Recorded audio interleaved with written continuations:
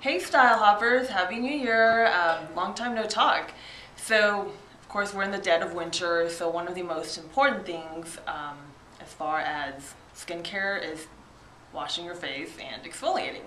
So I have been using the Clarisonic Mia, and I got this a couple months ago when Sephora was having their Friends and Family 20% off sale. And this retails for $149, but I got it for 20% off, which was to me a great deal. And it is kind of pricey, but I do think it is worth it. Just to show you first a little bit how it works in action, I'm going to show you on my hand. So there's only, the Mia is different from the regular one because there's only one on-off switch and it doesn't have a timer. So basically what you need to do is you kind of need to count for yourself. And you want to use it for about 20 seconds on your forehead, 10 seconds on your nose, 10 seconds on your chin, and then 10 seconds each on your cheeks for a total of 1 minute. So let me show you first, and it's very gentle. The brush, the head, comes in a couple of different varieties. You can get like a sensitive one, a delicate one, and a normal.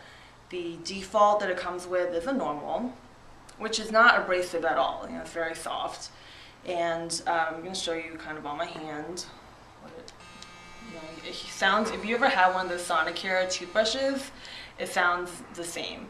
And it's very, very gentle, very soft. The bristles are not hard, and it kind of just gently vibrates to get the dead skin off of your face. And the reasons why I picked the Mia, well, first of all, I picked the pink one because Clarisonic does make a donation towards breast cancer awareness, which is something definitely, as a woman, that is a cause I personally believe in.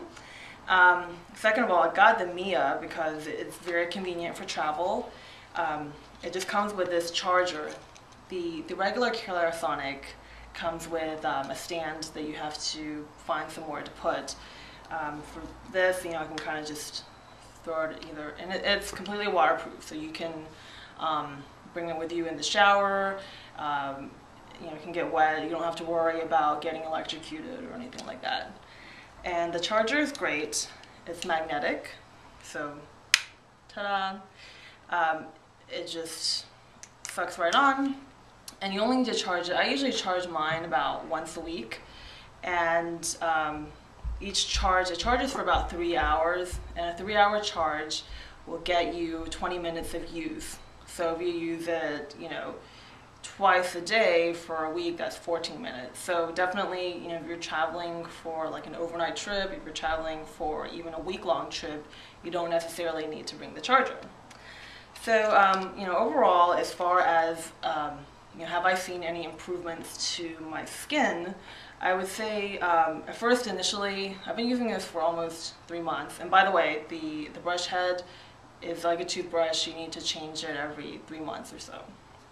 But at first I didn't really notice a dramatic difference, but then I stopped using it for a couple weeks, and when I went back to using it, I did notice that my face was a little glowier, it was less flaky, and I do have a lot of blackheads on my nose because I have an oily T-zone, and I didn't find that it reduced the blackheads significantly, or really, if at all.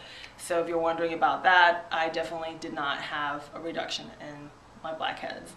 But as far as convenience, as far as exfoliation, I really feel that the Clarisonic is great, and I would highly recommend, if you can afford it. Or for me, like that, I saved up for this, and I was like, I'm just going to get it. And if you can get the 20% off at Sephora, it's totally worth it. So hope you'll try it, and definitely let me know what you think. So I'll see you guys later.